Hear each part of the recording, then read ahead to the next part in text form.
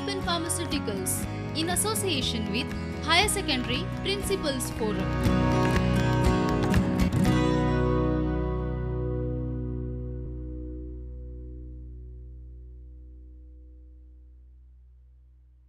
Hello students, a pleasant morning to all the viewers of this Sociology virtual lecture.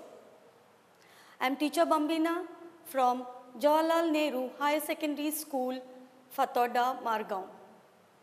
Well students, you have already learned about different social institutions like the caste system and the family in chapter number 3, that is Social Institutions, Continuity and Change.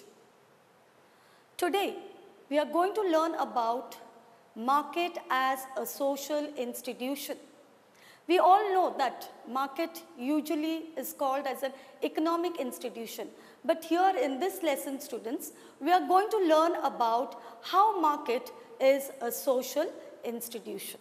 Students, I have got some pictures, images of some markets.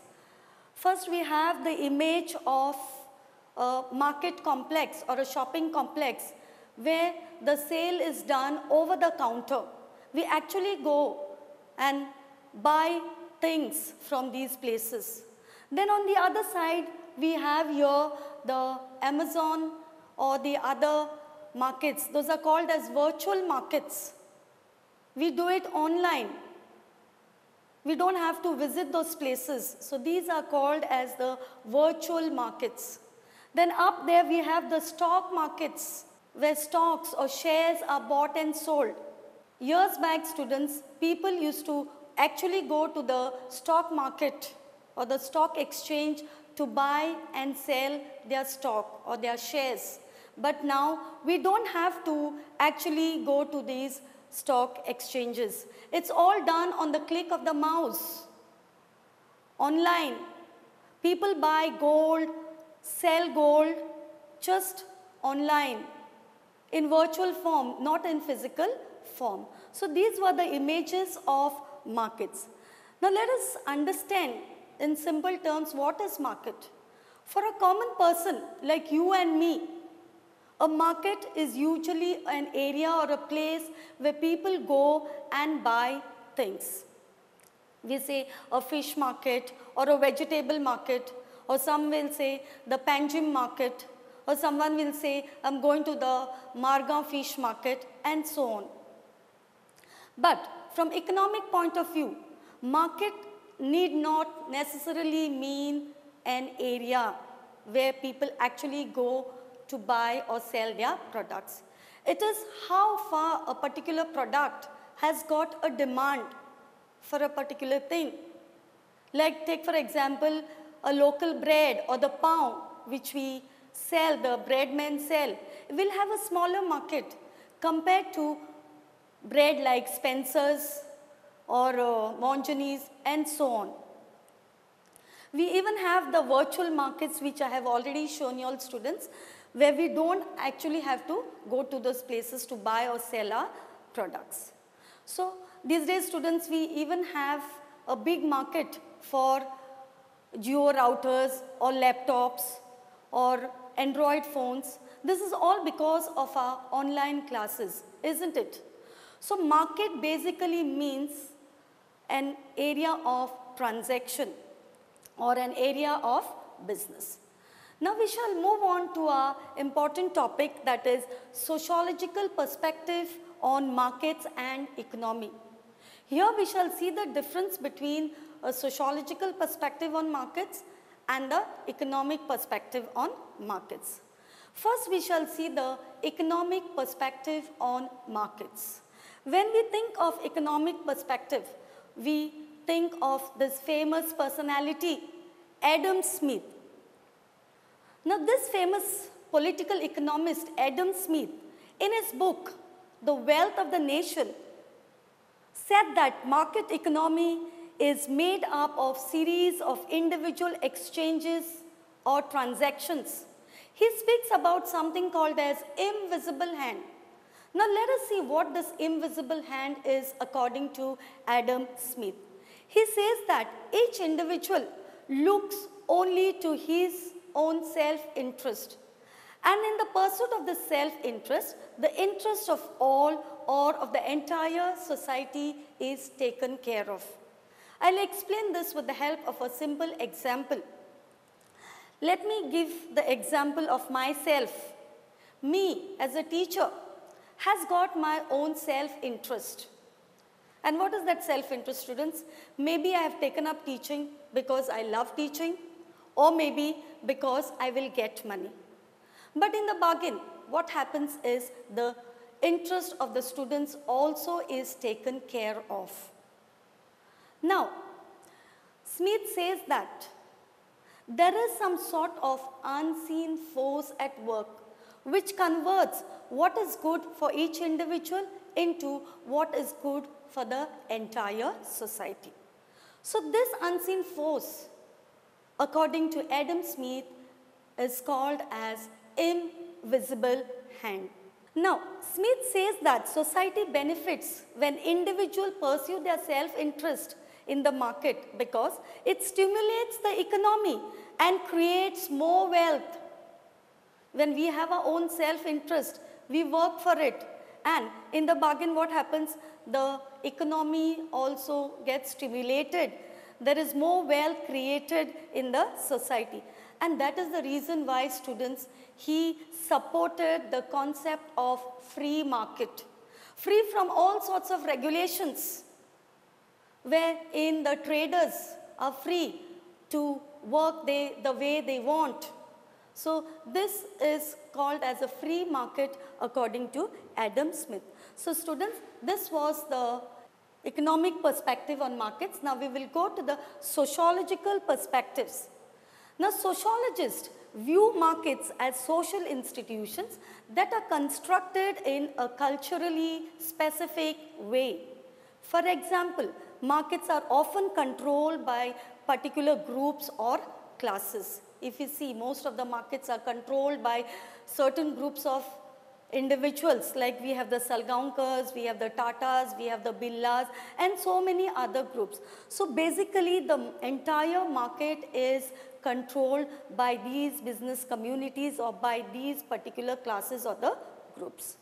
Sociologists often express the idea by saying that economies are socially embedded.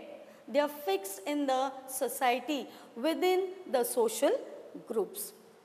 Next very important topic, students, is the weekly tribal market in Dorai village of Bastar district of Chhattisgarh.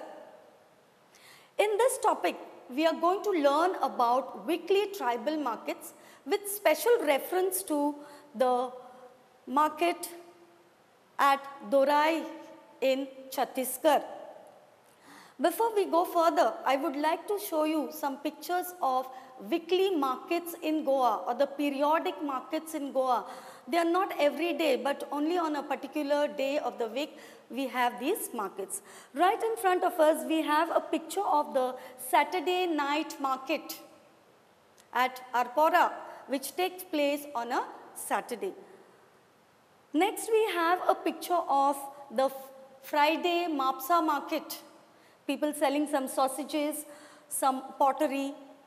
Again, this is also a picture or an image of the Friday market at Mapsa. Next, we have the Anjuna flea market, which takes place on a Wednesday.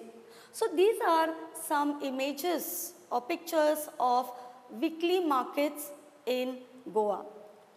Now we shall proceed, we shall see what is the benefit of these weekly markets. What do they do? Weekly markets bring together people from the surrounding villages who come to sell their agricultural and other produce and also to buy goods that they do not have with them in their villages. These markets attract traders, money lenders, astrologers, entertainers, and many other people. Now the weekly hath or the periodic markets, as we call them, they are a common sight, students, in rural as well as in urban area. If you see now, many places we have these weekly markets. I have mentioned some to you all, but besides that, there are many other markets in Goa and even the other parts of our country, both in rural as well as in urban areas. Now, there is a primary reason or there is a main reason why people come to these markets. Usually when we say market, people come for their economic benefits. But here in these markets, people usually come for their social benefits. They come to meet their friends, their relatives. They come to arrange marriages. They come to gossip and so on.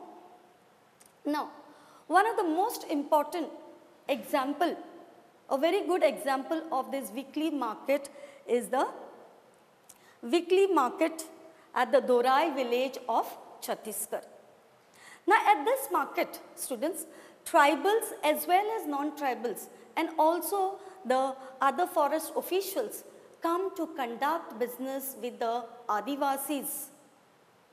Some of the major goods that are exchanged in this market are the manufactured goods such as pots, jewelry, trinkets, then non-local foods such as salt, haldi, etc. Some people even come with their baskets or some craft which they do at home. So these are the things that are sold in the weekly tribal market of the Dorai village. Now, according to Alfred Gell, the market has significance beyond its economic functions. We usually know market has got economic functions, but he says that these markets, the functions are beyond the economic ones. Okay, it goes beyond economic, means it has got some social functions also. Now he speaks about the layout of the market that symbolizes the hierarchical intergroup social relations in this region. The wealthy and the high-ranking Rajput dwellers and the middle-ranking Hindu traders, they sit in the central zones, whereas the tribal sellers of vegetables and other things sat in the outer circles. Let me just show you a small diagram of the layout of the weekly tribal market at Dorai. If you see there, students, in the middle circle there, you will have the wealthy Rajput dwellers and the middle ranking traders. And in the outer circles, we have the tribal vegetable sellers and the sellers of the local wares. Now we shall see the quality of social relations that were expressed in these tribal areas. So the quality of social relation expressed was in the kind of goods that are bought and sold and the way in which transactions were carried out. They expressed hierarchy and there was social distance. They went on the caste, the tribals and the non-tribal, there was a difference between them. There was no equality as traders. They always showed differences between the tribal and the non-tribal traders. Now, these weekly market students had lot of negative effects on the Adivasis, on the tribals. So let us see how the entry of traders and money lenders from outside the local areas led to the impoverishment of the Adivasis. So first of all, the opening of the tribal areas by the colonial rulers led to the influx of traders, money lenders and other non-tribals. More and more people entered into the tribal areas. Now because of this, students, the local tribal economy was transformed. Money and new kinds of goods entered into the system. The tribals were recruited as laborers in plantations, in mines. Due to all these changes, the tribal economy became linked to the wider markets with negative consequences for the local people. So what are these negative consequences? First of all, when these traders, the non-tribal, entered into the tribal areas, some of them settled there and they took away the lands belonging to the tribals. So the lands were taken away. These people did not have any land left for themselves. Now another thing what happened is there was a dilution of the tribal culture. The tribal culture got eroded. So these are some of the negative effects or the negative consequences of the non-tribal areas from outside coming into the tribal areas. Therefore, students, we can say that the entry of these traders and money lenders from outside the local area led to the impoverishment of the Adivasis. Now we shall move on to our next topic, which is also very important, students, caste-based markets and trading networks in pre-colonial and colonial India.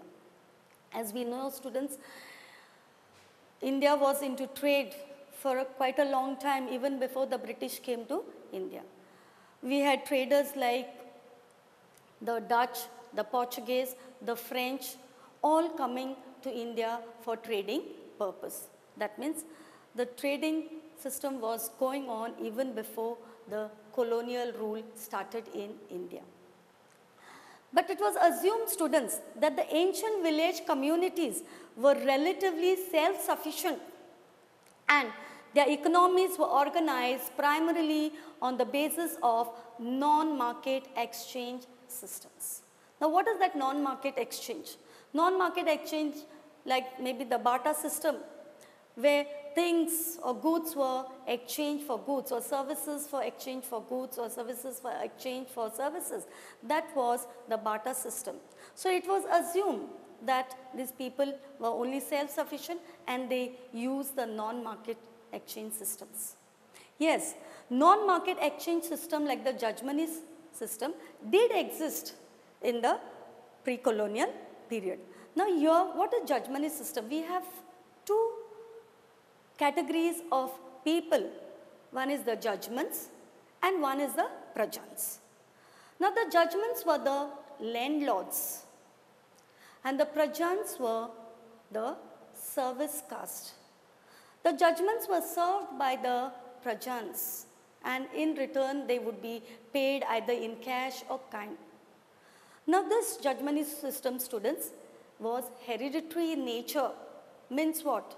Means after the death of a prajan, his son or sons had to serve the sons of the judgment. Okay? Now, pre-colonial India also had well-organized manufacturing centers as well as indigenous merchant groups, trading networks and banking systems that enable trade to take place within India and also between India and the rest of the world. So indigenous merchant groups were there during the pre-colonial period. These traditional trading communities had their own system of banking and credit. For example, an important instrument of exchange and credit was the hundi or the bill of exchange. Now let us see what hundi actually means. Now hundi, as I have already said, is an important instrument of exchange and credit. It was also called as the bill of exchange. Now hundi allowed merchants to engage in long distance trade. A merchant in one part of the country could issue a hundi to another merchant in another part of the country. For example, we have the DD, we have the checks. When we buy certain products, we issue a check or we issue a DD and give it to that person, and then it is credited into that person's account. So same thing was done with the hundi. So hundi was actually a credit note. Now in this traditional business communities, we shall learn about one very important community, that is the Natukotai Chetiyas or the Nakaratars of Tamil Nadu. Now these trading communities or caste had their own system of banking and credit. Example I have already given, hundi or the bill of exchange. The banking and trading activities of the Natukotai Chetiyas of Tamil Nadu were deeply embedded in their social organization. Means they were fixed in their own societies, in their own communities. The Nakaratar banks, they loaned and deposited money with one another in a caste-defined social relationship. They would give loans to people from their own community. People would deposit in their banks. Only people belonging to that particular community would usually deposit money into the banks. Now these Nakaratar banks were basically joint family firms. All the families got together and they started these banks. Similarly, trading and banking activities were organized through caste and kinship relationship. Everything was based on caste and kinship relationship. It may be banking, it may be trading activities, everything was on kinship and caste relationship. The extensive caste-based social networks allowed the Chettiar merchants to expand their activity into Southeast Asia as well as Ceylon, that is the present day Sri Lanka. So they had a wide network, people were spread all over. So because of this social network of their students, these people were able to expand their business activities, expand their business. Next important topic is the social organization of markets. Now there is a close connection, students, between the caste system and the economy of the nation. And the same is also true in the case of trade and market. When we learnt about the features of caste, one of the features of caste is linked to occupation. A particular caste has to follow a particular occupation. That means there is a close connection between the caste and the occupation, the caste and the economy of the nation. Okay?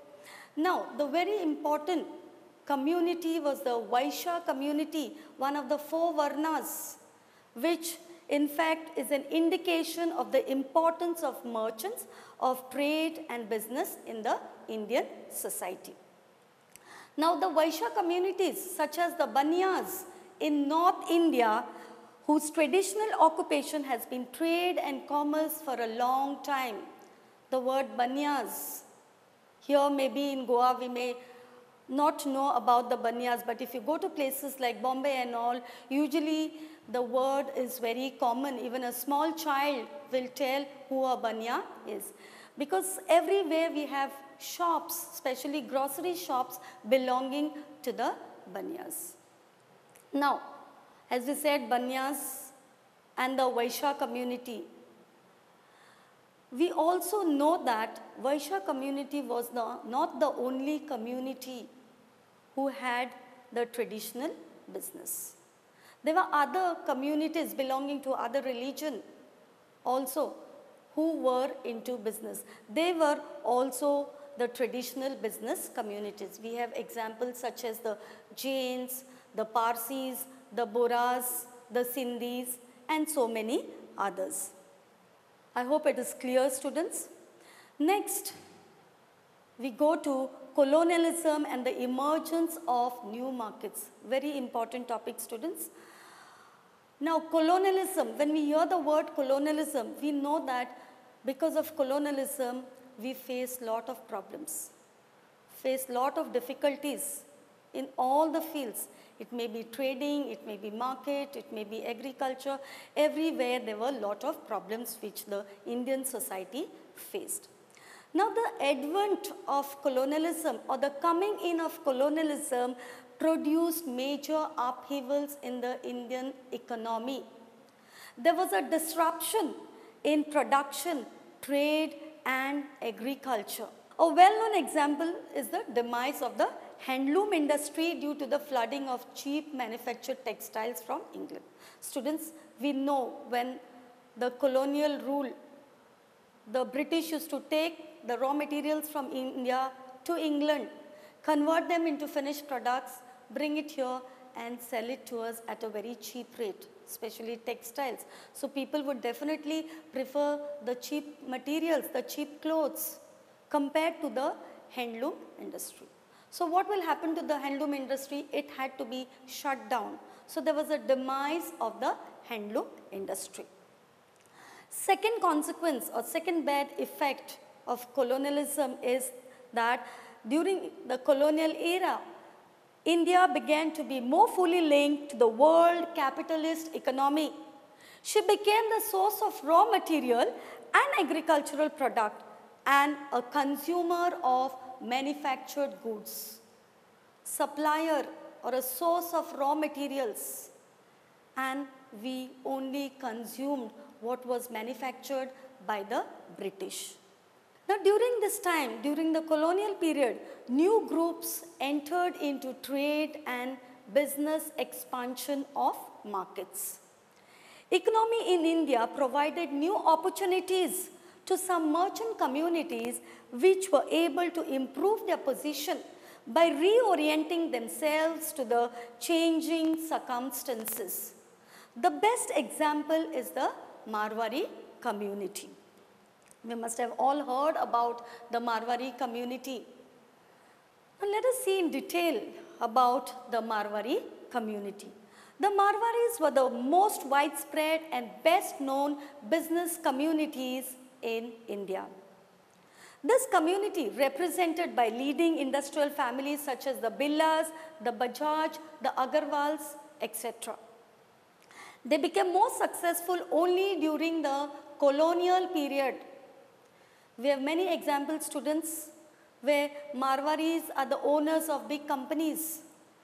We have Bajaj Auto, then we have Lupin Pharmaceuticals, then we have Seat Tires, we have Idea Cellular, Z Entertainment. All these are run by the Marwari communities, the big industrialists who belong to these Marwari community. Now the Marwaris took advantage of the new opportunities in colonial cities such as Calcutta and settled throughout the country to carry trade and money lending. First they started with small business, they accumulated money and then they became big businessmen. If you see, students, all around us, the market is mostly dominated by the Marwaris. Now, why were these Marwaris successful?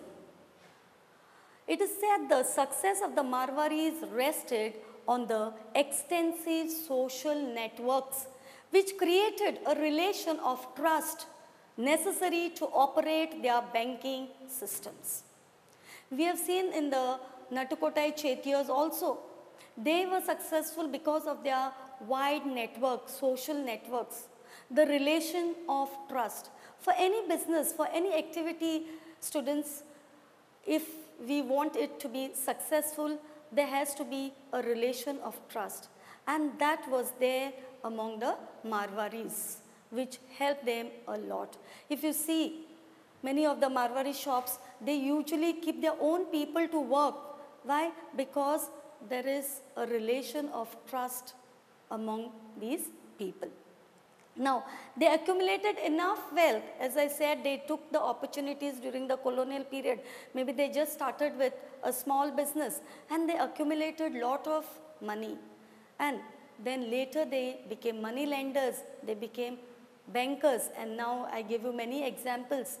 We know that they are the top industrialists in our country. Students will go to our next topic, that is understanding capitalism as a social system. Here we shall stress on the concept of commodification or commoditization. Now what is commodification or what is commoditization? The process where things that were earlier not traded as commodities or things have now become a part of the market economy is called as commodification or commoditization. For instance, labor and skills have become things that can be bought and sold. Skills like somebody may be good in dancing, so that person usually sells. How? He may start a coaching class, a dance class, where he can teach children dancing. So he is selling his skills. So skills are bought and sold. We also have many private institutions offering courses in personality development, spoken English and so on. When I say personality development, when we were young, our parents would tell us which dress would look nice, or which lipstick to wear, or what makeup to put. But now we have courses where they teach us all these things. We have courses in spoken English. We usually learned English in schools, or maybe when parents spoke at home, we learned from them. But now we have classes, private institution, coaching people in spoken English and so on. Drinking water, students, is another example of commodification. Easily we get the drinking water in bottles now, which would not happen some years back. If we were thirsty, we would just stop as we were passing and ask for water from someone's house. But now water is easily available in the shops, and we buy from there and we drink. So there is commodification of this water. Another example, students, of commodification of culture is the famous camel fair at Pushkar in Rajasthan. It is the biggest camel fair, students. I would like to show a picture of this camel fair. If you look at this, one side you see there are so many camels brought there to be sold at this fair. And on the other side we have tourists taking a ride on this camel. So culture is being commodified. Coaching classes is again another example of commodification of education. Small children of even KG are sent for tuitions. When they can be very well taught at home, they are sent. So education is become a commodity now. Earlier, students' marriages were arranged by our relatives, our family members, our neighbors maybe. But now there are marriage bureaus, there are websites, there are matchmakers who arrange the partners for us by paying, or we give a lot of money to these matchmakers. Then we have the wedding planners who plan everything for us, right from maybe even looking out for a partner till the honeymoon. The gown, the catering, everything is taken care of by these wedding planners. We have event managers. A small party, we give it to the event manager who take care of everything. Now this commodification, student, has got some negative effects. So what are the negative effects? Now according to Karl Marx, he says there are some negative social effects of commodification. Example, the commodification of labor. Then the contemporary examples are that of the controversy about the sale of kidneys by the poor people to cater to the rich patients who need kidney transplant. Doctors also, without even informing the patient, poor patient, they take out the kidneys and sell them at a very high price. So this is all commodified, or these are all examples, students, of commodification. Students, with this I come to the end of my explanation part. I would just stress on some questions, likely questions from this topic. First we have the objective types. First I have the most famous political economist, Adam Smith, wrote the book called The Wealth of the Nation. Then Adam Smith supported the idea of free market or laissez-faire. Next we have the famous camel fair in Pushkar, Rajasthan, is an example of commodification of culture. Coaching classes is an example of commodification of education. Now these can be asked as fill in the blanks or complete the following multiple choice type, or it can be asked as 1-mark question. Next we have, during the colonial period, the most successful business community was the Marwari. Then the best example of indigenous trading networks in Tamil Nadu were the Natukotai Chetiyars or the Nakarathas. The sale of kidneys by the poor is an example of commodification. Then we have, during the colonial rule, the long distance trade in salt was controlled by the marginalized tribal groups called as the Banjaras. These are some of the questions, students. In what way is the market such as the weekly tribal market a social institution? Or explain the significance of the Dorai village market. Another way it can be asked is, explain the quality of social relations that has been expressed in the weekly tribal market of Dorai village. Next we have, show how money entry of traders and money lenders from outside the local area led to the impoverishment of the Adivasis. Next, explain the trading networks in pre-colonial and colonial India. What is hundi? Now this question can be asked as 1-mark or a 2-mark question. Analyze the Natukotai Chetiyars as traditional business communities. Next, explain how caste and kin network contribute to the success of business. Next question we have, explain the social organization of the traditional business communities in India. Then we have, in what ways did the Indian economy change after the coming in of colonialism? Or it can be also asked in another way, explain the ill effects of colonialism on trade or market. Or the advent of colonialism in India produced major upheavals in the economy. Explain. Then we have, explain the success of Marwari communities during the colonial period. Or the Marwaris were the widespread and the best known business communities in India. Explain. Next we have, what is commodification with examples.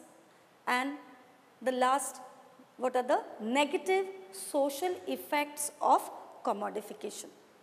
With this, students, I come to the end of this sociology lecture. I hope all of you all have understood. Thank you so much. Stay home, stay safe. Prudent Scholars, powered by Lupin Pharmaceuticals.